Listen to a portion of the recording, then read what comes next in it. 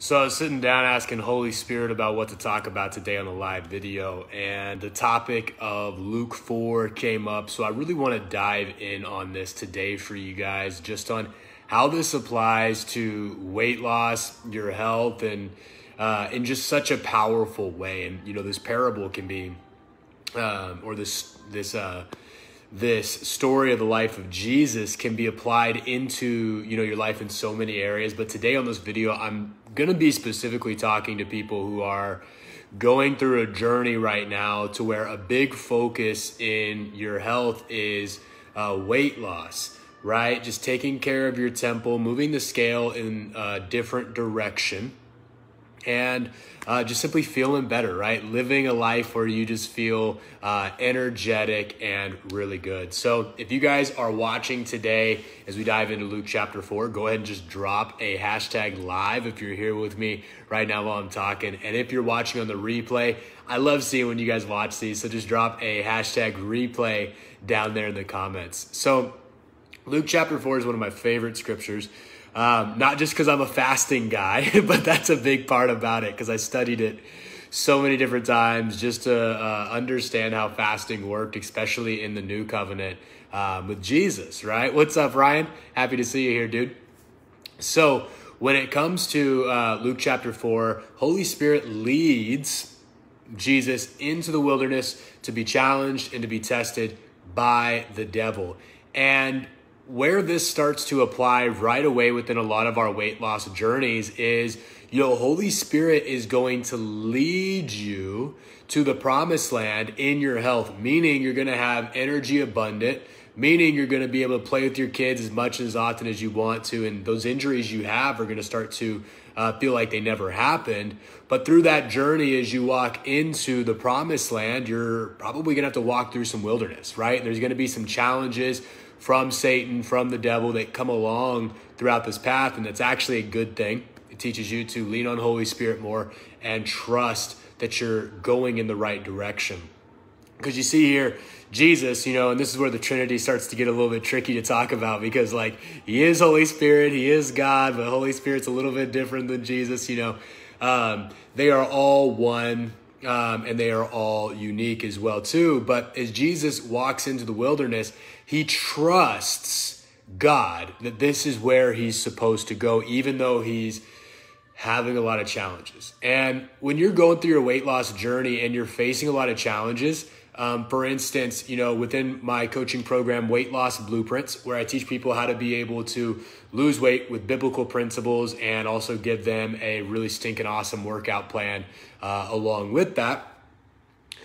We got some people who are saying, hey, I'm losing inches, but I'm not really losing pounds. Or, that was one thing that came up this week, right? Was what happens if the scale's not going down? Well, for some of us, that's going to be our first challenge in the wilderness when we go through weight loss. The very first thing is you're going to be doing all of the right things, but the scale is not moving in the direction that you want to, right? So with that, we can learn from Jesus here as he was tested so many trials from the devil in the wilderness. He was able to just walk through each one and know that he was going in the right direction. Even when Satan promised him the world, right, which the weight loss equivalent would be, even though someone promises you that you could drop 50 pounds in a month and keep it off for good and not have any stretch marks or loose skin or anything like that, you have to know that you're on the right path and that God is guiding you with, the plan that you're already following in your weight loss. And that's also making sure that you're following a plan that actually works. And this is why it's important to, get the help from a professional or apply methods that have worked for countless amounts of people, because there are bad plans out there. It's important to know that you're on a good plan. But when you're going through weight loss and you're on a solid plan, you're working with a coach or you're following a plan that you got from somebody who's really qualified, guys, sometimes the scale is not going to go down. And sometimes you're going to get mad about that. And sometimes your biggest challenge is going to be, hey, I want to quit. I want to leave the wilderness. I want to get to the promised land already. I want that reward. But one thing we can learn from the life of Jesus is that even when these challenges come up, he kept moving forward.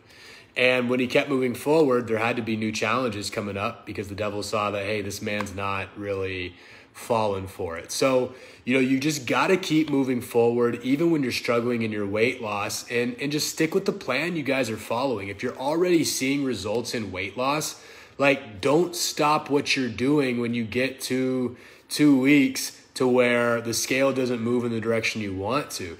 This is the time when it's so important to ground yourself in patience, in trust, and know that if you just stick with what you're sticking with, you're going to be healthier. You're going to breathe better, right? If your plan just calls you to exercise, eat clean, and drink more water, that right there is automatically going to make you healthier. So why would you want to go back, right? Why would you want to stop that? If your plan calls you to eat healthy, exercise, drink water, but you're not seeing results on the scale, guys, sometimes you just got to trust the stinking process and say, hey, well, these actions I'm taking right now, I know they're glorifying God in my body, right? Like we talked about that yesterday on the video. What's up, Joshua? What's happy to see you, Josh? I don't know why I called you Joshua. I never call you Joshua. I think it's because your full name here on Facebook says Joshua. But happy to see you here, dude. So if you guys are trying to lose weight, it could be 10 pounds, could be 15, could be 100 pounds, right? Whatever that might be, you got to trust it even when it gets sticky, right? Even when the actions you're taking, it's like you feel like they're not working. If you're following the right plan, if you're following a plan made by a professional who knows what they're doing, or you picked up something and you know it's good, like in your heart of hearts, like Holy Spirit's telling you, like, hey, this is a good plan, you just need to stick with it. Don't let yourself fall off the bandwagon just because the scale's not moving. Okay, this is some hard lessons here, but sometimes you just got to keep going forward.